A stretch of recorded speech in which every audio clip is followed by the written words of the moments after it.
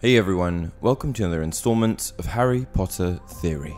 In this video, we're going to be discussing Severus Snape, Draco Malfoy, the killing of Albus Dumbledore, and one Unbreakable Vow. The Unbreakable Vow is a binding magical contract that connects two parties. The purpose is simple. It is to bind a fellow witch or wizard to a promise. The participants stand opposite each other and clasp each other's right hands, while a third party acts like a sort of mediator or witness and places the tip of their wand onto the hands of the two participants. The mediator acts almost like a minister and will begin to state conditions or responsibilities related to the vow. After stating each condition of the vow, the participant who is to uphold said responsibilities must agree to them one by one. In the year 1996, during the opening chapters of The Half-Blood Prince, Narcissa Malfoy asks Snape to make one of these unbreakable vows. And it is at this time that he vows to protect Draco, help him with his task, and even finish it himself should Draco fail. The conditions of this vow were to protect Malfoy from harm while he attempted to perform the task that Voldemort had asked him to perform: kill Albus Dumbledore. Snape also agreed to complete the task that Malfoy was assigned in the event that Malfoy was unable. This is quite the responsibility for Snape to take on, particularly as if you're unable to honor the promise that you've made with the Unbreakable Vow, you will die. Death is the ultimate consequence, and that is of course why it is deemed unbreakable. You are stuck with what you've promised until you either act on said promise or die. From what we know, there is no other way of getting out of an unbreakable vow.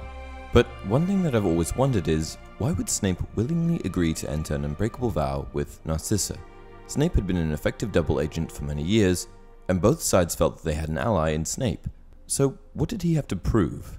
First of all, it's worth mentioning that Bellatrix didn't completely trust him. Bellatrix was Voldemort's most loyal Death Eater and companion, and because she harbored feelings for Voldemort, she was particularly protective of him and his cause.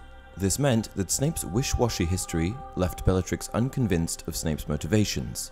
When Narcissa and Bellatrix introduced the idea of an unbreakable vow to Snape, Bellatrix was unconvinced that Snape would enter it willingly. She was trying to prove that Snape wasn't an ally to the Death Eaters, and this would be the ultimate test. Would Snape agree to kill Albus Dumbledore? So, the first reason that Snape entered the vow was just to disprove Bellatrix's allegations. The second reason that Snape agreed to enter the vow was that he was always going to be the one to kill Dumbledore anyway. Though the task was assigned to Draco, Voldemort never actually expected Draco to be able to complete the task. This was his way of punishing Lucius for his failures. This meant that the task would inevitably always fall on Snape to complete. Voldemort knew that Draco would fail. In addition to this, in order to appease Dumbledore and protect Draco's soul, Snape agreed to kill the Hogwarts headmaster himself. This would simultaneously complete the unbreakable vow that he had entered, as well as protect young Draco's soul. So there you have it. Despite Snape's impressive levels of power and ability to act as an effective double agent, he did ultimately need to enter this unbreakable vow, both to prove his loyalty and to protect Draco.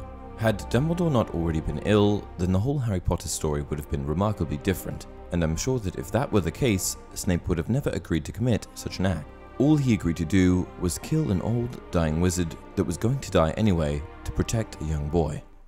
And that's it for this video. If you enjoy the content, please like the video and subscribe to the channel. Until next time, you're Wizard Harry.